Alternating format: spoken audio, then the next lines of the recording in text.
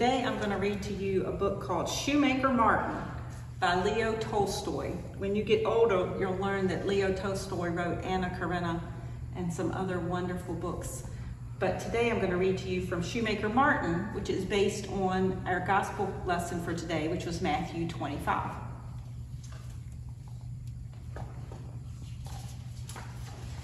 In a small town in Russia, there once lived a man called Martin, who earned his living mending shoes. He lived and worked in a basement room. Through the window, all he could see of people passing by were their legs, but he still recognized most of them, as there was scarcely a pair of boots or shoes in town that he did not mend at one time or another. Martin worked all day until it became too dark for him to see his work. Then he would make a pot of tea, light the lamp, and take down his big Bible from the shelf. He read many pages, and the more he read, the happier he felt. One winter evening, he went on reading till it was very late, and he reached the story of the rich man who invited Jesus into his home. Martin thought hard. If Jesus comes to visit me, what would I say? What would I do? How would I welcome him? Still thinking about this, Martin fell asleep.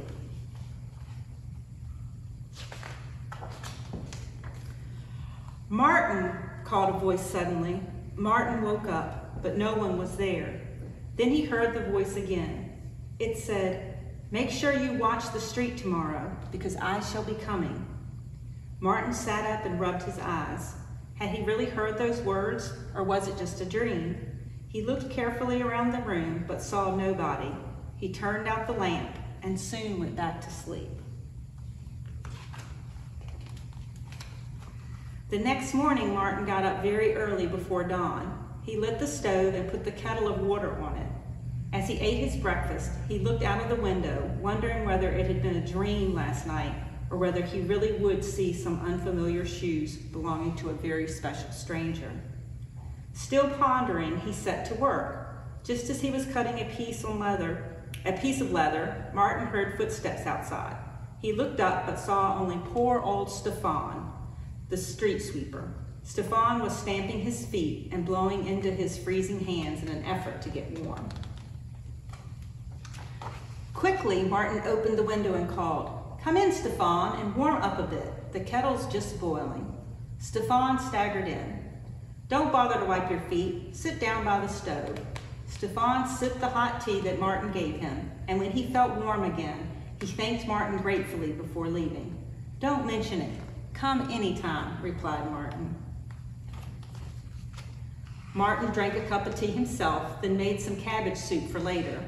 When next he looked out of the window, he saw a young woman standing huddled out in the bad weather with a baby in her arms. She was trying to wrap up the baby to shelter it from the cold wind, but she scarcely had anything to wrap it in except her thin, shabby dress. Martin went up to the door and called her in. He gave her some of his hot soup and brought his old coat to put around her shoulders. It was big enough to protect her and the baby. Afterward, he played with the baby and made it laugh. Finally, Martin fetched some money from an old trunk and gave it to the mother to buy milk. The poor woman bowed and thanked Martin most gratefully before she left, feeling much better. Martin finished off the soup and cleared away the dishes. Later, as he sat at work again, a shadow fell across the window, and Martin looked up eagerly, but it was just townsfolk passing. Some of them he knew and some he didn't, but nobody in particular caught his attention or seemed like a special visitor. All at once, he heard shouting outside on the street. A market woman was dragging along a poorly dressed boy who had stolen one of her apples. She tugged him by his hair, and the boy protested and struggled to get away.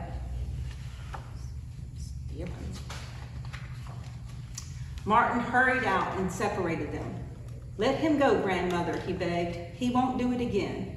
If we punish someone so harshly for taking an apple, what punishments would we expect for our sins that are far, far worse?" The boy and the woman looked at Martin and then looked at each other. Quietly, the boy asked the old woman to forgive him and offered to carry her basket along the road. Martin wanted to finish stitching one of the boots that he had to be delivered tomorrow. Soon it was dark. The lamplighter passed by, lighting the street lamps. Martin finished the boot. Then he put his tools away and swept up the scraps of leather from the floor. He took down his lamp from the nail on the wall and placed it on the table so he could read once again the passage from the Bible that had been so much on his mind since last night. Suddenly, he had the feeling that somebody was moving behind him.